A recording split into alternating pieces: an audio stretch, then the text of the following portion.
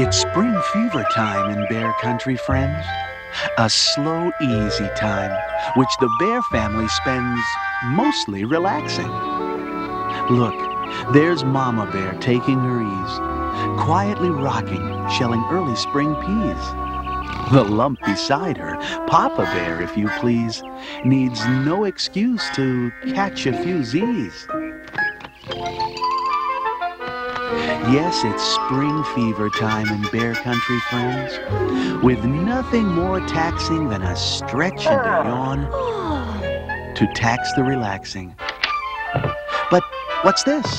An energy bundle? A whirling hubbub? Roughly the size of a smallish she-cub. It's Sister Bear. Lovely, my dear, just lovely. But does Papa Bear notice Sister Bear's caper? Fact chance, he hardly notices the afternoon paper.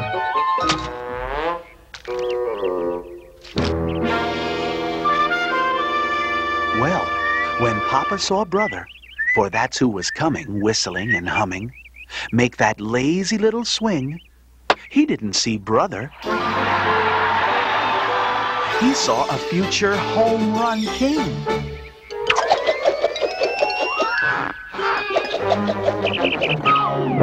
Did you see that? Did you see it?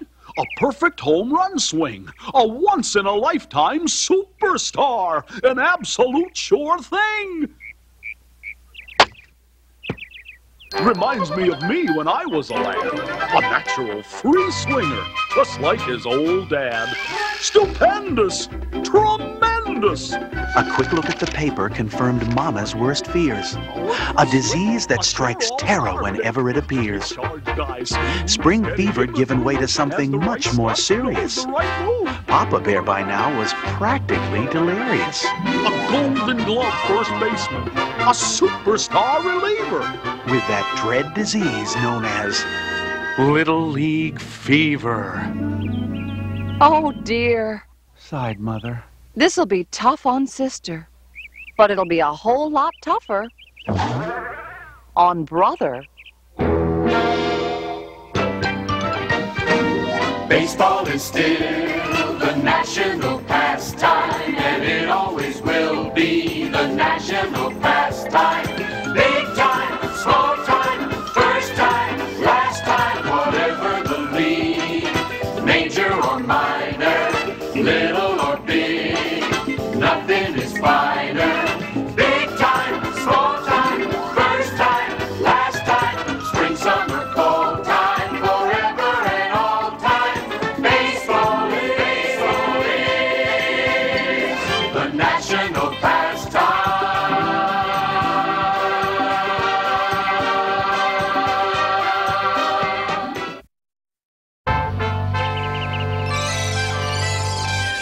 Be a 400 hitter, a 30-game winner, win most valuable player, give speeches after dinner. Oh, dear. Said Mama, seeing trouble ahead. She saw it in Pa's eyes. She heard it in his feverish cries. He must be stopped. It's like a fever in the blood. I've simply got to stop him. Nip it in the bud. The lad's just like me. Yes, dear? I'm sure you'll agree, said Mama to Papa in her most reasonable tone, that it's wrong to pressure children. They must do things on their own. And it's very wrong for dads to relive their hopes and dreams by making little children play on baseball teams. My dear, you're absolutely right. I couldn't agree with you more. I have nothing but contempt for the sort of windy bore who makes defenseless children do things they'd rather not.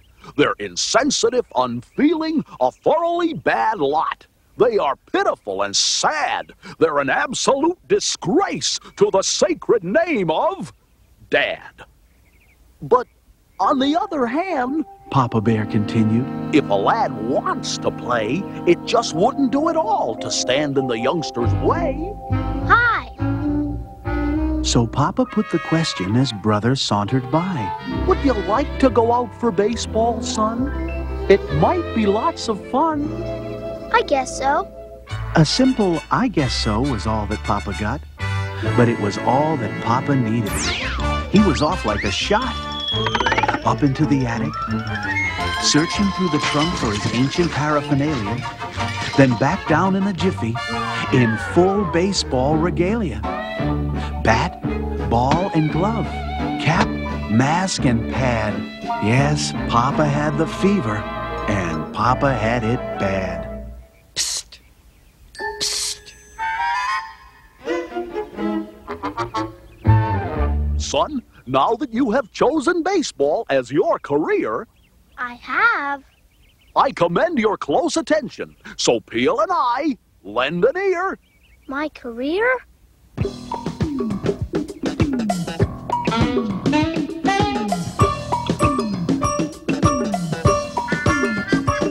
How fortunate you are, my lad. How cleverly you chose your dad. When it comes to baseball, I've expert knowledge, having starred in Sandlot School and college. I'm a student of its lore, statistics, and traditions, a master of all 11 positions. Baseball's not played by 11. Catcher, pitcher, first, second, short, third, right, center, left. Of course, 7. 9. Just finding out if you're paying attention. Now some baseball basics worthy of mention. Observe closely now. The ball, the bat, the glove, the hat. Here, you try it. The ball, the bat, the glove, the hat.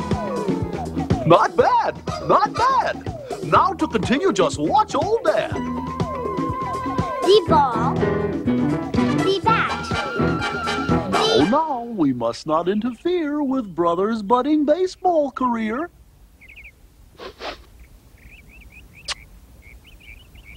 To have a chance at fortune and fame, you must master every aspect of the game. Like so. The bunt, the slide, the hidden ball. The mask, the pad, the umpire's call. You're safe. You're out. All right, champ. Give it a whirl. the bunt, the slide, the hidden ball, the mask, the pad, the umpire's call. You're safe. You're out. Is that what you mean, Dad? Son, I'll give you some advice. Free, gratis. If you expect to achieve major league status, if you want to be great, you're gonna have to concentrate. Champ, if you want to achieve glory and fame, you're gonna have to brush up on your game. Well, Papa continued. if you're gonna sign up for Little League, son, we may as well go over and get her done. Let me, Papa. Let me give it a whirl. Oh, come on now, sweetie. Baseball's no pastime for a girl. Besides, you have your things, stacks and stacks, dolls, dishes, jumping rope, jacks. My goodness, sweetie, you have lots and lots to do. But, Papa, I wanted to go out for Little League, too. Observe closely now. The ball, the bat, the glove, the hat, the bunt, the slide, the hidden ball, the mask, the pad, the umpire's call. You're safe. You're out.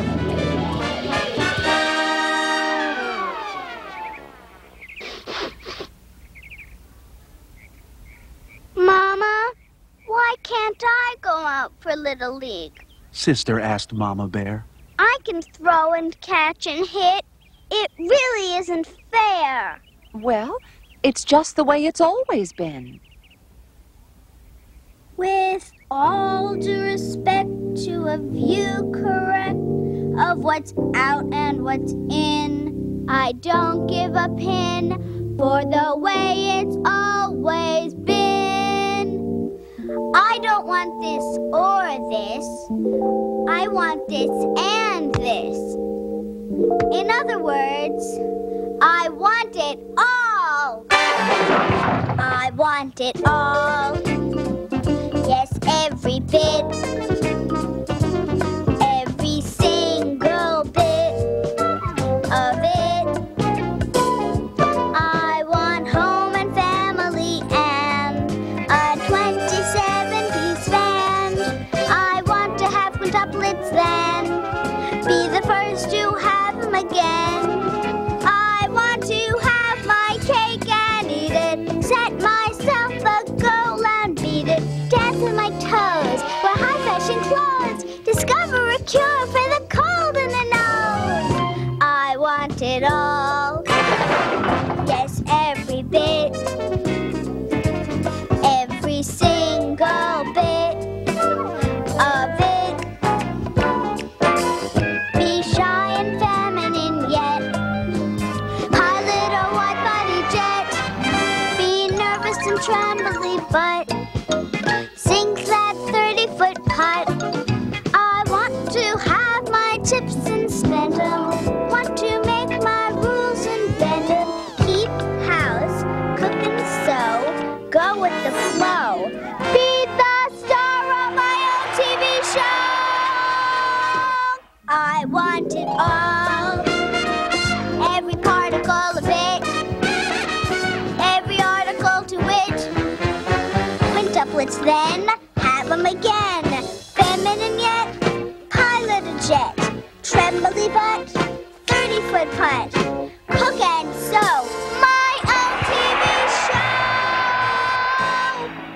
Really and truly now, I don't want very much. You see, I just want it all.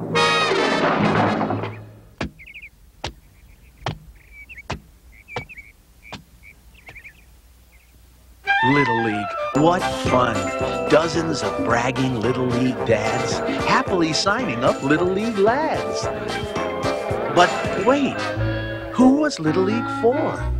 Father or son? We're the ones who are supposed to be having the fun. Kidding. My kid last year, you know how many he did? Oh, it was quite a scene at the Bear Country Little League that sunny spring day. It was a wonderful field with a real home plate and painted white lines. Oh, it would have been great to play on a field so brand spanking new. There was only one problem. Too many grown-ups sort of spoiled the view. You'll see, said Papa. The lad's really super. And after I teach him my secret pitch, the super-de-looper, he'll... Son! Yes, Dad? See you, chaps. If you're gonna achieve glory and fame, you're gonna have to keep your mind on the game. Now, son, you don't see the major league guys like Ron Grizzly and Tug McNair fooling around with butterflies, or Sandy Bearfax, or Billy Bear Martin. Ribbit. Can't now. Maybe later. Now, I see you as a pitcher, and no doubt you'll be starting. So I'm gonna teach you my secret pitch, the super secret super-de-looper. Come on now, chuck it in here. Here we go, right in here. Here's the spot. Throw it to Dad. Okay, the batter likes the high, hard one. Let's see you cut the outside corner. Not bad, not bad.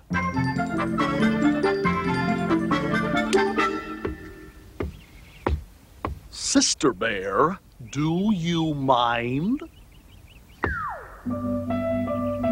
Once more, you are in luck, my lad. This pitch was taught me by my dad. Correctly thrown, it absolutely freezes the hitter. Perfectly legal. No wet one or spitter. Within the rules according to Hoyle. Psst. You just wind up tight, then simply uncoil. Simply uncoil. I seem to have developed some sort of glitch in my super-de-looper secret pitch. Need a little help here? Dad, if it's all the same to you, I've sort of got some things to do. And since you're tied up anyway, I'll see you later on today. Hey, come back! We've got a lot of practicing to do, a lot of baseball to learn. Did you see that? Right in the middle of baseball practice. Oh, I just don't understand Cubs today. Please, said Mama. just calm yourself and hold the fuss. There are some important things we should discuss. Slinking off into the wood, bound for mischief, up to no good. But Mama would not be turned aside. The way Pa had treated Sister Bear affronted Mama's feminine pride. Now, Papa, it really isn't fair, the way you're treating Sister Bear. But her protest fell upon deaf ears. Papa, preoccupied by his own worst fears, that Brother, pressured by his peers, was bent on mischief, trouble, up to no good. He followed Brother into the wood.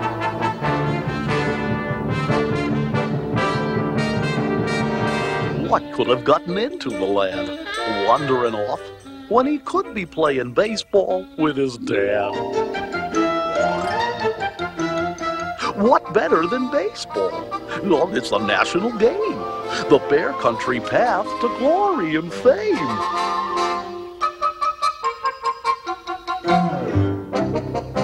I just don't get it with Cubs today. You give them every advantage, every aid, then before you know it, you find they've strayed, bent on trouble, mischief bound. And at this point, mind you, it's merely surmise, hanging around with butterflies. It's even worse than I thought. You do things in caves to avoid being caught. Papa knew what he had to do. Learn the secret of Brother Bear's rendezvous. He pressed into the cave. It was quite a squeeze. The cave was pitch dark, but within the darkness, Pa felt a breeze. Then Pa saw, as he rounded a bend, the cave was open at the other end. Said Papa, somewhat disconcerted.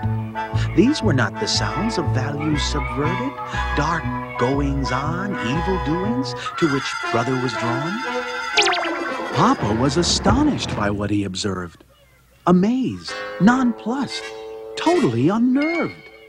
For what was going on was baseball. That's right. To Papa's vast surprise, it was a baseball field that greeted Papa's eyes. Not much of a one, but he had to confess, a baseball field nevertheless. We found a clearing in the wood where we find it very good to choose a size for a game, big or small, it's all the same. So out to our pickup baseball game. F-U-N Fun's the name of our game. Away from parents' prying eyes, which somehow seem to pressurize.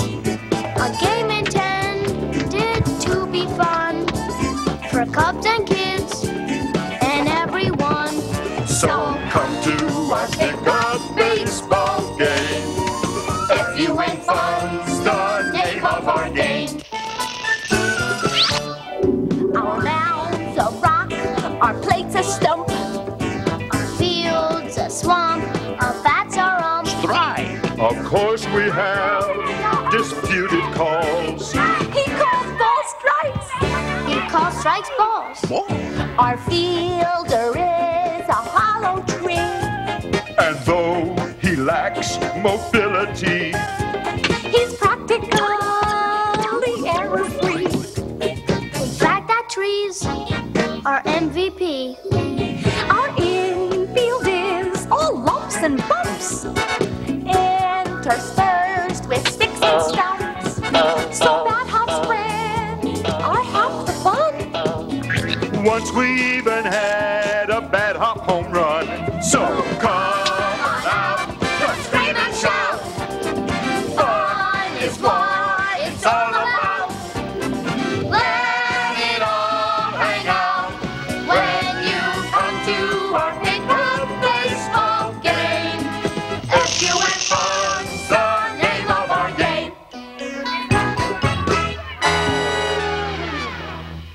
Pa got the message.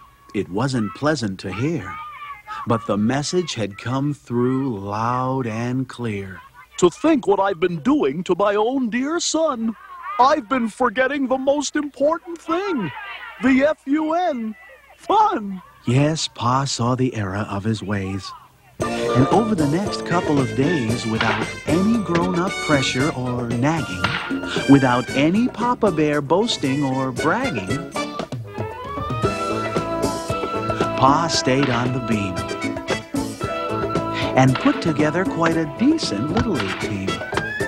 They had one significant lack. They were glaringly weak at the Keystone sack. If we're gonna stay in the pennant race, we're gonna need a glove at second base. Papa tried everyone. Well, not quite. He hadn't tried Sister. Then, finally, Papa Bear saw the light. Sister, let's see you do that on the field. Sister Bear stopped everything. At second, she was an impenetrable shield. She stopped bounders and grounders and liners, too. Absolutely nothing got through. Tremendous, stupendous. She'll be the first, a female major leaguer. She'll revolutionize the game, go down in baseball history, make the Hall of Fame. Sorry about that, everyone. And the Bears got back to practice. And fun. F-U-N. Little League fun.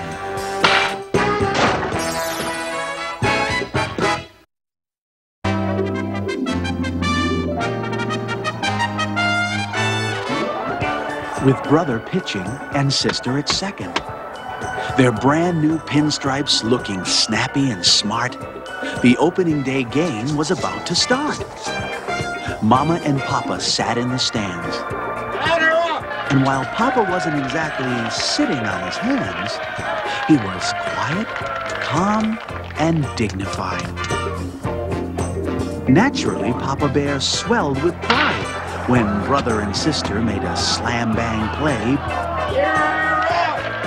But my son and daughter was all that Papa had to say.